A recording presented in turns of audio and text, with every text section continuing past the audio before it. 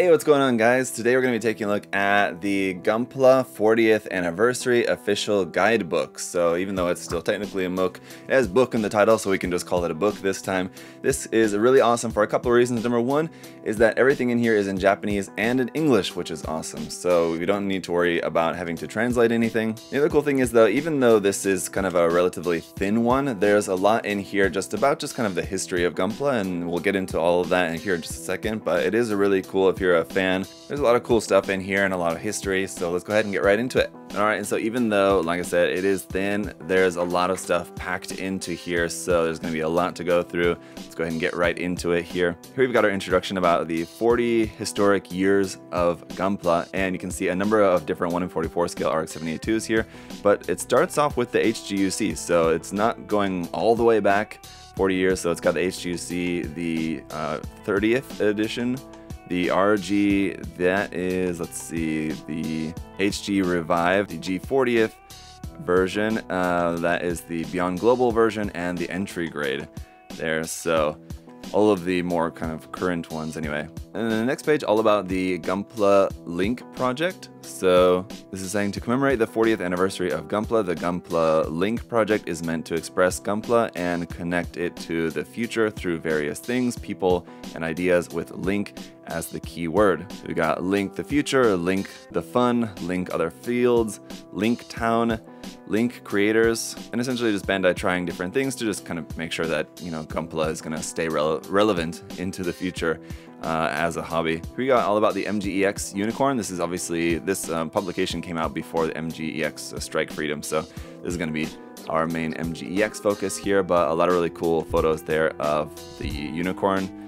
And then we've got Gateway to Gunpla here with the emphasis on the entry grade Gundam, the RX-78-2 there, as an entry point for people, just for beginners, to be able to try out Gunpla as just a super simple model kit. And then over here, a feature about the titanium version, the Gundarium alloy version of the Gundam that came out, and that was like $2,000 or something crazy like that. Super expensive, that all metal one, and the 144 scale RX-78-2 Gundam that came out. Then over here we've got about the Beyond Global RX-78-2 Gundam. So it says the pursuit of articulation and proportion, and I'm kind of just giving you guys this kind of overall idea about like what's in here, but there's obviously a lot more text that goes into more detail about these, so you guys can just kind of see in general what's kind of contained in this book, but there's a lot more information in there, and again, it's all in Japanese and in English, so that's awesome.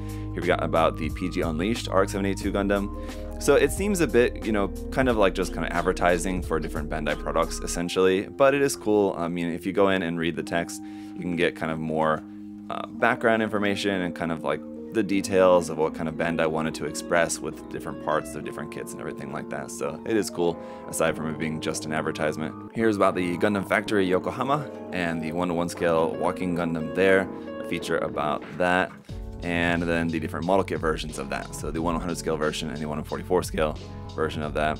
Personally, not a fan of this version of the RX-72 design. It's a bit too, I don't know, the colors of it almost kind of make it look very like stained glass, kind of the coloring and the details of it, how the panel lines of everything are.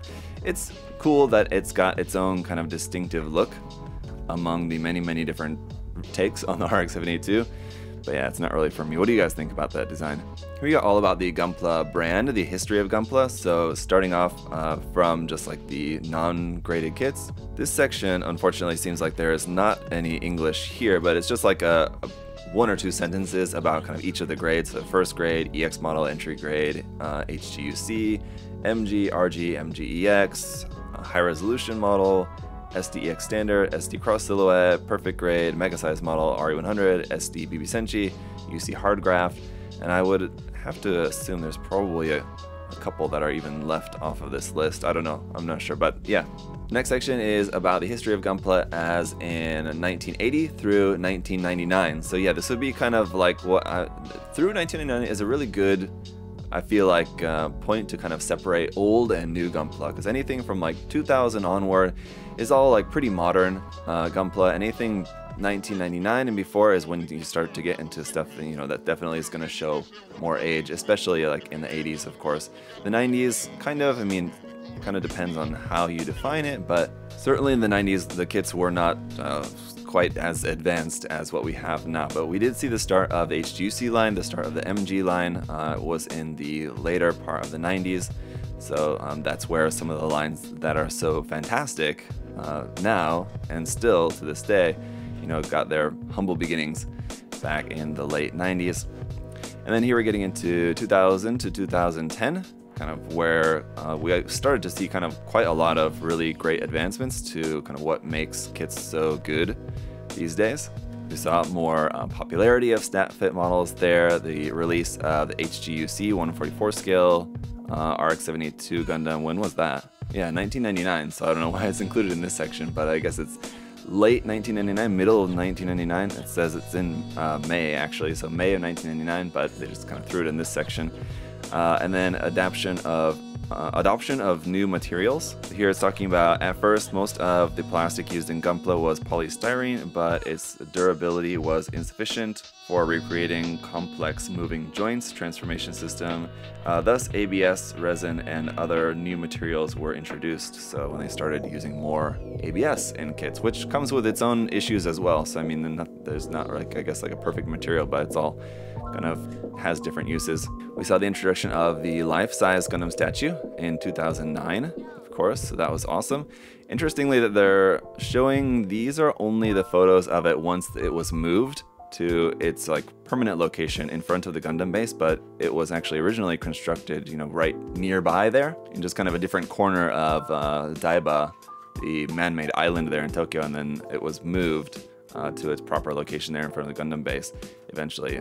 But we also saw the introduction of the mega-size model. I love the mega-size models and really hope that we get some more of those in the future, including the Unicorn here, which definitely came out after 2010, but they're just kind of including that because that's just one of the very few mega-size models that exist. The introduction of the real grade line came out at this time as well, so a lot of really great things started in that time period. And then we've got 2011 to 2020 here.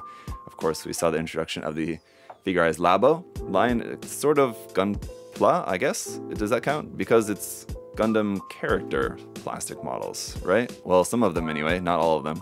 Actually, just the one, I guess. There's only a few out in that line, and just the Fumina one would be a Gundam character, I believe. But we saw the MG 3.0 Gundam, the RX-72 Revive, and that was not the only, and then we saw just kind of the whole Revive line in general. One thing that I've just kind of been passing as we've been going through this, but here we have like a question and answer bit here. Will the evolution project continue, for example? And then down here you have an answer, I guess, from Bandai. So like a question, I guess this is probably just like a popular question, and then Bandai's official answer for this. So for example, it says the evolution project will continue to be a necessary project for the evolution of Gunpla and plastic models. Therefore, the 40th anniversary, the PG Unleashed was positioned as the culmination of the current evolution project, but we are planning to proceed with new projects aimed towards upcoming 45th and 50th anniversary. So I think that means that it will essentially continue, but not under the same name. So like the PG Unleashed was kind of the end of the evolution project, and then they're going to do something different. But anyway, this kind of question and answer section you can see is like here in blue. So there's a few, there's another one right here. Kind of this one is why the difference in materials for various parts. So that's kind of, again, talking about the use of ABS. There here, can polycaps be painted? There's a good one. So this says basically no. Polycaps cannot be painted. Polycaps are made out of polyethylene, which has a high chemical resistance to plastic model paint, causing it to not adhere once dried. So kind of interesting, that question and answer bit, kind of the topics that they're tackling there are actually really quite frequently asked questions among a lot of Gunpla modelers. So that's really cool that they're including that in here. Here's another question over here. About will there be other MG version 3.0 kits following the Gundam? That's another one. Here it says we have shown the evolution of MG through the RX-72, and on the occasion of the 40th anniversary, grades that represent further extreme evolution such as MG-EX and PG Unleashed have been launched. Here we select the mobile suits that can embody the best current technology according to the needs at the times and the progress of technology. This will be linked to the evolution project, and we plan to select a lineup that will surprise and impress our customers. So they're basically kind of giving a non-answer there as to whether there'll be any other 3.0 model kits. Possibly, probably, but yeah, they did not really saying for sure one way or the other.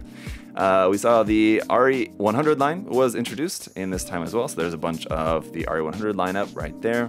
Minus, I think, maybe just like what came out after the Hama Hama. I'm not sure. Not really too much else after that. That's probably one of the most recent ones, as far as I can remember, but I'm sure there was something else that I'm forgetting. So the Builder's Parts line, and also, let's see, just enrichment of related products here. So different parts like decals, these hobby bases, the tools and stands and things like that. This was more kind of like, a lot of that came out certainly before 2010, and a lot of this also came out alongside with the 30 Minutes Missions line. So 30 Minutes Mission stuff, which a lot of that can be used for Gunpla as well.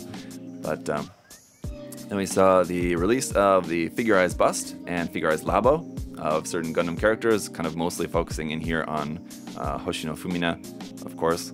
And another really great question right down here, the development of new KPS material. There's a material called KPS, which is lighter and has better wear resistance, has been adopted as an alternative to polycaps since it no longer is necessary to incorporate polycaps in joints made with KPS. It is now possible to make smaller joint parts and internal frames. So this would be just like that kind of different feel of plastic. It's kind of a little bit more of like a softer feeling plastic that Bandai uses in like basically all their kits now, and so it makes it less necessary to use polycaps, and that's why you see a lot of kits coming out these days with less or no polycaps used in them. So the question is here, will polycaps disappear with the adoption of KPS? And it says, since each type of plastic has its strengths and weaknesses, Gunpla uses suitable materials for each purpose. Therefore, we doubt that polycaps will disappear due to the appearance of KPS. So basically they're saying that no, polycaps aren't going to completely disappear. They'll still be necessary in certain kits. But I think it's fair to assume that we will certainly see less polycaps in a lot of kits going forward, but they're not going to completely disappear. Evolution of molds here, talking about how they can now like mold certain parts like this, like the Zaku shoulder shield used to always, you know, it would have to be two halves and you had to put that together and it's got a seam line, but now they're able to mold parts like that as just a single solid piece, which is just kind of one of the many reasons why Bandai is the best at what they do, that they develop things like that that other model companies just either haven't or weren't able to do. And this is getting kind of to a little bit more like the technical side of the development, but design evolution and the Meister system, talking about the design process there.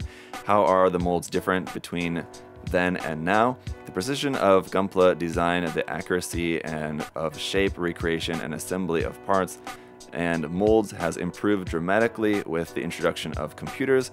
However, the basic role itself has not changed in the sense of molds for creating shapes. So basically, they use computers now, obviously much more than they did like in the 80s, but the actual process of using molds to make the kits is essentially the same. The evolution of assembly manuals, that's another really cool aspect to see, like taking a look at like older manuals compared to new ones, how user-friendly and beginner-friendly the new manuals are. They're so easy to follow, and some of the older ones, you have to have a little bit better understanding kind of how stuff goes together. They're not quite as straightforward, and then like the change as far as like different things that are included in the manuals, like the technical illustrations in the older master grade manuals, how that's kind of fallen by the wayside. In the Verka kits, there's usually like a section of text of like Katoki's kind of introduction, or it's sometimes like a Q&A section, like with Katoki talking about his design in those kits. So different things like that included in the manuals. Evolution of joint articulation there, that's obviously something we've seen improve dramatically in the more recent high grades, especially kind of older high grades compared to newer high grades. It's something that's certainly improved quite a bit in master grades as well.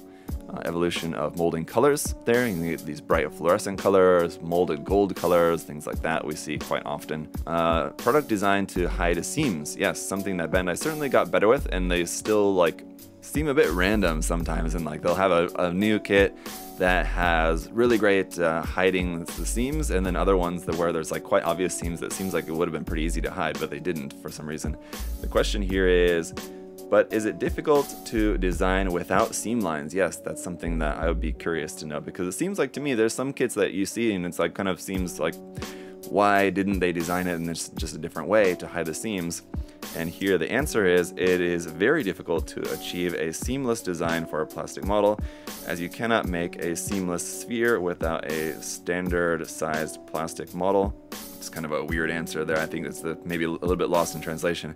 It says the seams that occur are designed in such a way that are located in places that look natural for mobile suit. Yeah, ideally, but anyway, so again, it's not really that great of an answer, but they're basically just saying that it's hard to make everything without seam lines, but they try their best to kind of hide them, especially in more modern model kits. Was Gunpla the first to apply undergates and touch gates? Interesting question. Gunpla was not the first to apply undergates and touch gates. Touch gates would be like the SD kits and the entry grade kits where you can just, the gates are so small that you can just pop the parts out without the use of tools. It says the advantage of undergates is that the surface of the finished product, the surface visible after assembly, is kept clean, especially for chrome plated parts, as there are no visible gate marks. Touch gates are technology introduced with the Musha Maruden series from the SDBB Senshi line. So again, so they said that no, Gunpla was not the first to apply that technology, but they didn't really go into any other further elaboration. They basically just kind of defined what those terms mean. All right, Gunpla 40th Anniversary Official Guidebook, the Gunpla in the anime. So here we've got Build Fighters, beginning G, Build Fighters Try, so kind of about the whole evolution of the Gunpla building in the anime and those different series. Obviously the Gunpla Builders beginning G, a much less popular take on that. Gundam Build Divers and Gundam Build Divers Re-Rise, so kind of a bit about the Gunpla building in the anime series. So here we got a special kind of section here about mechanical designer Kunio Okawara, special interview. So actually this is different questions and answers for Kunio Okawara-san, which of course quite famous mecha designer, especially in Gundam of course. Some of the questions here, for example, are: do you think there are clear differences in mecha design between Gundam and other works? Which elements were you conscious of in the Gundam mobile suits you designed, Gundam and mobile suits you designed? How do you feel about the Gundam designs from younger designers? So some interesting questions here for Okawara-san. And here we have a mechanical designer, Kanetake Ebikawa-san, more known for some of the more modern designs in Build Fighters and I believe Gundam 00 as well as others. When you redesign an existing Gundam as a new Gunpla in other works, like the Build series, how do you go about the redesign? It's a good question. It's been 40 years since the birth of Gunpla. What direction do you think Gunpla should take in the future? Another good one. And Gunpla technology is evolving day by day. Do these new technologies also affect mecha design? So I think just he means like kind of other mecha designs in general. All interesting stuff. Next up is about the Gundam base, the history of Gunpla. So yeah, the Gundam base there in Tokyo, the main one, wasn't always a Gundam base. Of course, originally it was the Gundam Front Tokyo, and then they changed it to Gundam base. But kind of interesting to note, and they have a bit here about the Gundam base Korea. Some of you guys may not know is that in Korea they were all Gundam base before the main one in Tokyo changed to the Gundam base. So I think Bandai had just used that name outside of Japan, outside the main Gundam Front Tokyo. They started using the Gundam base name, and I guess they just wanted to kind of centralize everything under the same name of the Gundam base. So they changed Gundam Front Tokyo to the Gundam base. But yeah, now we've got them all over. There's Gundam base Fukuoka, Gundam base Shanghai, Gundam base Taiwan, Gundam base Korea. I'm not sure about in other countries, but I know at least in Korea there's a number of Gundam bases there. I don't know, probably 6, 7, 8 of them, maybe something like that. It's quite a few. Yes, and now the section that is going to surely get a lot of flack here is about Premium Bandai, the history of Gunpla, Part 5. About Premium Bandai. We all kind of know what it's about. I'm interested to see what the question is going to be here. What are the advantages of Premium Bandai? What's Bandai's official answer for that? It says, since Premium Bandai sells products directly to its customers, it is possible to accurately understand sales performance and popularity trends, making it easier to come up with a product lineup that leads to improved customer satisfaction. That it's somewhat of an interesting answer, just because that is something that I don't know if I've really ever have considered that much. Obviously, one advantage for Bandai, which they're not going to put in here, is that selling the products directly to the customers, Bandai makes a higher profit off of them through P Bandai. So, you know, Bandai makes more per kit, which is good for Bandai. Sure, they make more money, but I guess based on the sales of those kits, it does allow them to kind of get a more accurate reading on, you know, which type of designs are more popular, like the weapon add-on sets, for example, or some like really super obscure things, or like effect parts sets, or sets like the 36 unit of the Maganak set, for example. So, I mean, there's definitely legitimate criticisms that you can have against Premium Bandai and, you know, being frustrated with Premium Bandai releases. But I do kind of get where they're coming from in that aspect, that it allows them to get a better sense of, you know, what is more popular for them to release, and then they can kind of use that information for their standard releases as to what they're going to ultimately produce as a standard release products. But that's interesting. Anyway, then up next we've got Gunpla X Company collaboration Gundams. So here, different collaboration releases. So this one is like the Almond X Gundam version of the HG Zeong there, for example, the Maro 17 version of the Zaku, the Georgia Coffee version of the Gundam, Uniqlo versions of the HG Zaku and Gundam there. And some other different ones here, Eneki, and let's see, what are these? Oh, Japan Pro Baseball. I think these are all the different pro baseball team versions that they released of these different mobile suits. J League over here, different versions of the Strike, the Barbatos, the Exia, all other kind of model kits there. Luna C, JR, Train Colors series. So different kind of variation color releases of these based on kind of different collaborations that Bandai has done. Then we've got the Gundam G40th Industrial Design version, so all about that release. It's been a couple years now, so we're all quite familiar with that kit at this point. But here's some really cool actual illustrations of these, because I think I'm probably not alone in wishing that they would release a version of the Zaku, and both of these, either this Char's Zaku or the standard Zaku 2. These would be really great to get as model kits as well, because as the Gundam G40 design, I can appreciate it. It's fine. It's not my favorite take on the ARC-78-2. These versions of the Zakus, though, are really cool. I do really like this redesign of the Zaku 2. It's really quite interesting. I would love model kits of those, so it's cool to see those featured in here. Here we got about the characters from that kind of short animation as well. Amuro, Char, Amuro's mother, from that G40th animation. And then the Gunpla box art gallery. So I think this is probably one of the last things here, is just a gallery of Gunpla box art and how that's changed through the years. So some of the very early box art there from Masayuki Hasegawa. And I guess these are just kind of featuring some of the different artists who did some of the artwork here. From Ryuko Masuo, all these. I love these classic MSV box arts. Those are really cool. Not the double Zeta there, of course, but anyway, some of the MSV ones, those are really awesome. Here it says, how are the package illustrations different between then and now? So I mean, obviously there's kind of a lot of differences, but let's see who's next. Yuji Kaida, who did some of these artworks for 00, it looks like, Zeta, some more MSV stuff. Did I say 00? I mean 0080, and also, let's see, 0083 as well? I'm not sure, but the F91 series, the V Gundam, some of the Master Grade box art there. Over here, we've got Koma and Hiroyuki Yamamoto, which is like some of the most recent box art designs that we see right there. Then Naochika Morishita, which again is a lot of these modern ones that you would recognize from quite recent releases. And Hidetaka Tenjin as well. Some of these really cool box arts, some classic MG box arts there of like the Goof Custom, some from the 8th MS team, the Jim Sniper, the Gun Tank, the G Fighter. So really cool stuff there. On the last inside page, just an advertisement for Gundam Mobile Suit Gundam Hathaway, Hathaway's Flash. Really cool artwork right there.